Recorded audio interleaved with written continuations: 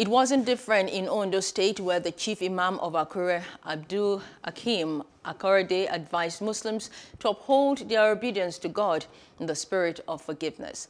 During Eid prayers, he also challenged the faithful to be promoters of peace, coexistence with people of other faithful.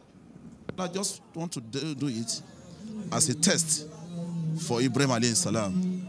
And after March, Allah replaced him with a very big ram, so that to kill him instead of killing his son.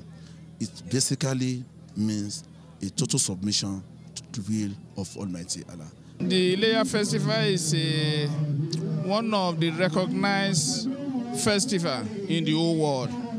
We all celebrate God.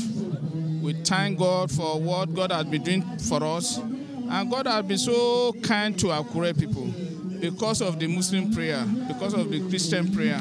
So we continue to appreciate God and continue to be thankful. Almighty Allah did not tolerate killings, did not tolerate kidnapping, did not tolerate all these sort of sins that we do nowadays. Even in the insecurity, the law of Allah did not tolerate it. We now advise every Muslim and individuals in this Nigeria that we should obey Allah. Hello, hope you enjoyed the news. Please do subscribe to our YouTube channel and don't forget to hit the notification button so you get notified about fresh news updates.